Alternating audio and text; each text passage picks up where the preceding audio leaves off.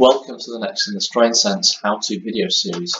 In today's video series we'll demonstrate how to produce an efficiency map for an electric motor test stand. Here is a schematic of a test stand with a DC emulator supplying inverter, driving a motor loaded by a load dyno. We have a PA7 power analyzer here with inputs for DC link voltage and current, 3-phase power voltage and current, and speed and torque. And we have a motor controller with a CAN interface.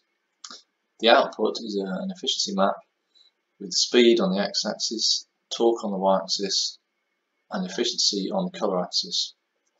I will now show in more detail how the efficiency map is generated.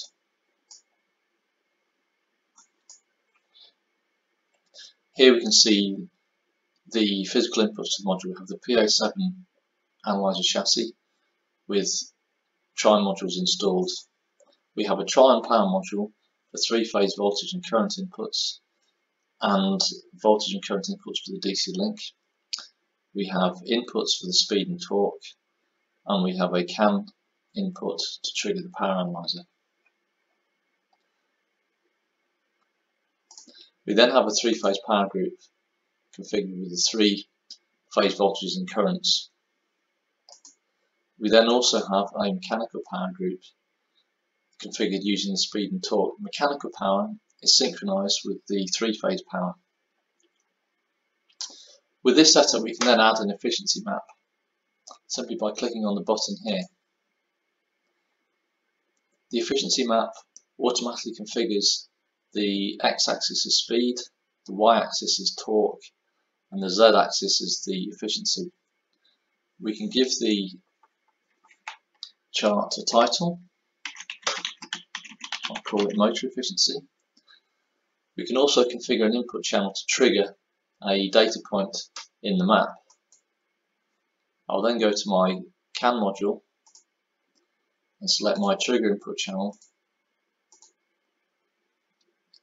We can also configure the period of time that an average is taken for. The motor efficiency map is now configured. I can then close that down and go back into the main display system.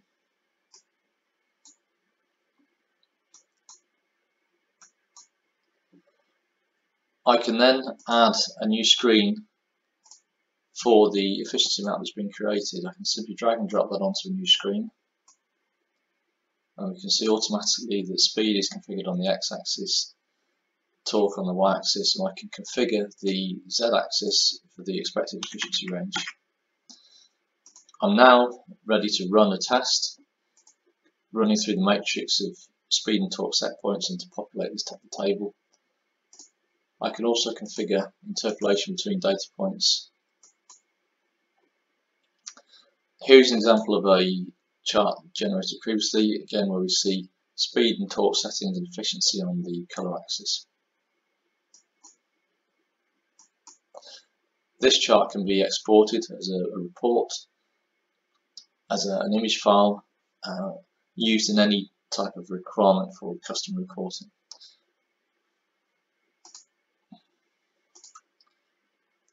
If you'd like further information on the power analyzer system and the efficiency mapping tool, please get in contact with StrainSense at the website.